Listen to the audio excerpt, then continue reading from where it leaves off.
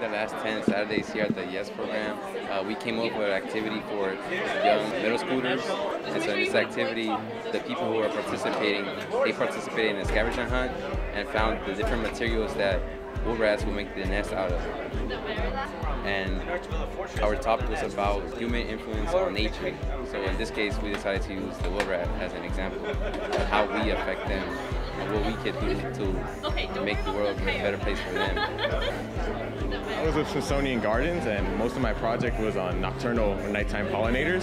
So I gave the idea to my group and we all agreed to it. Our activity is pollination domination, and through this activity, they're learning about the process of pollination and also about the anatomy of bees and birds and how they actually pollinate.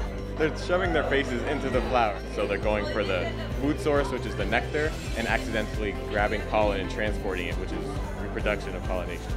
Our scenario is at a grocery store, and you're picking out which produce you think that are needed with bees. I actually work with Smithsonian Gardens at the 14 greenhouses they have, and it definitely showed me the importance of plants. I know bees are threatened in the world. So we have 10 fruits and vegetables, and 8 of them need bees. We're showing people why bees are important in people's lives because they have an environmental impact on foods and produce. We have 4 different challenges. Build a creature that can survive in land and water, creature that can protect itself at different tidal times, that can survive the waves of the ocean.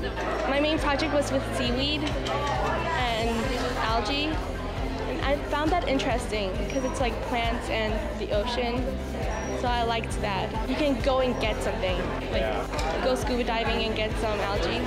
We gathered all the things we did during our summers. Somebody did rocks, somebody else did the spiders, I did seaweed, somebody else did coral.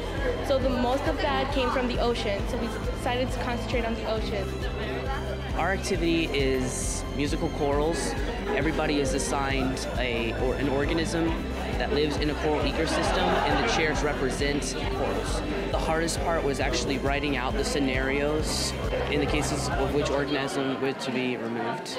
If the crab were to be removed, then the coral would no longer have protection, since it's the natural protectors of the corals. It would allow for the crown-of-thorns starfish, which is the natural predator of corals, to move in and basically attack and therefore destroy the coral. Well, throughout the summer program, I got to learn a lot about geologists, biologists, entomologists, and I got a feel for like what scientists actually do since I was interested in science in class.